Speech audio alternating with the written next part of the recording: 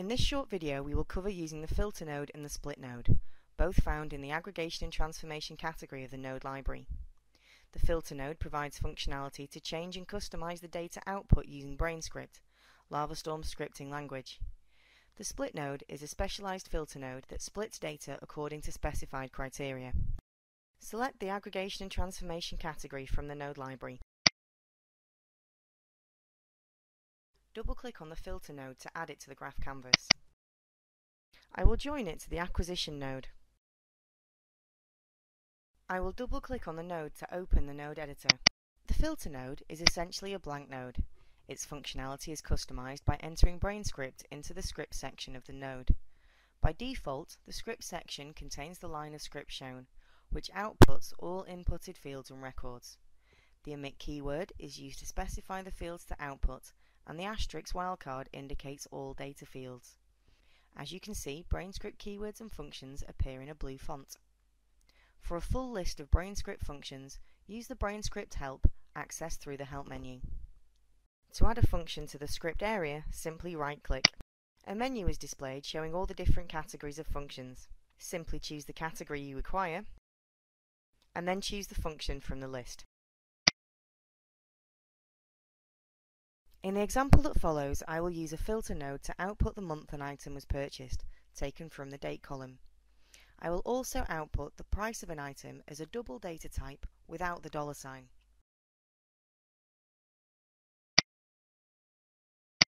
I will enter a name. Firstly, I need to find out the length of the price field.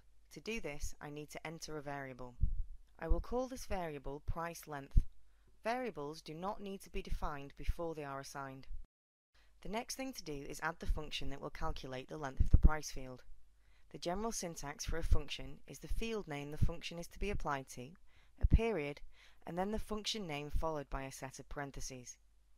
If required, arguments for the function can be added between the parentheses and a comma separated.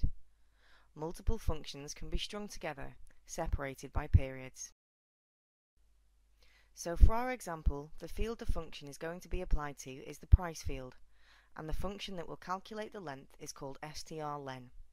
In this instance, there are no function parameters. Next, I will add a comment to the script. To do this, I need to place a hash in front of the comment. All comments appear in a green font. Now I know the length of the price field, I can use that value to remove the $sign from the price. I will enter the price field.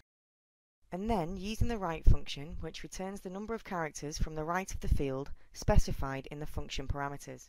Using price length -1 will bring all the characters apart from the $sign. I will enter another comment.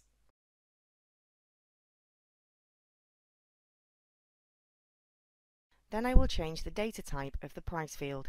I will create another variable, and then use the double function to change the data type to double, and add another comment.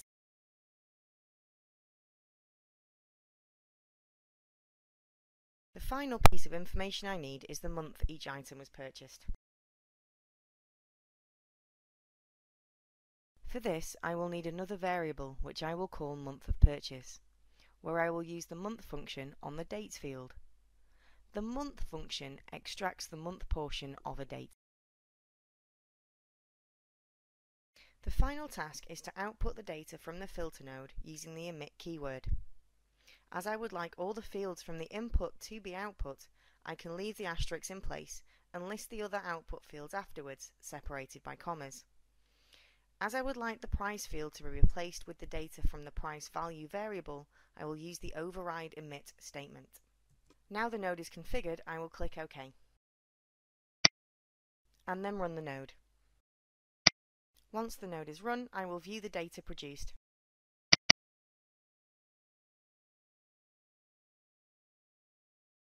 Next, I will demonstrate the split node. The split node splits the input based on a given condition. It is found in the aggregation and transformation category along with the filter node. I will add the node to the graph and join it to the previous nodes. I will open the node editor to configure the node. and enter a name for the node.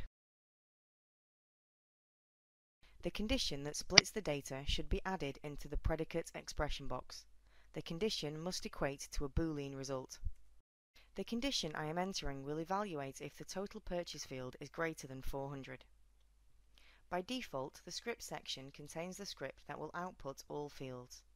BrainScript can be used to customize the output in a similar way to the filter node. When the node is configured, click OK and run the node. The first of the two output pins, the true pin, will show all those records where the condition set in the split node is true.